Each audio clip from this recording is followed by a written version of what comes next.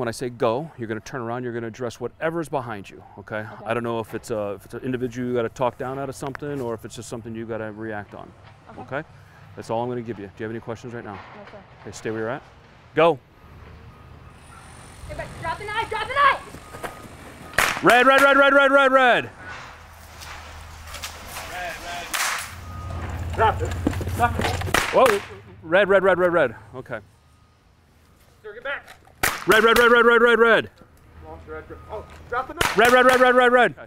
So this was, remember for the whole academy, we've been sitting there telling you 21-foot rule, 21-foot rule, that's 25 feet.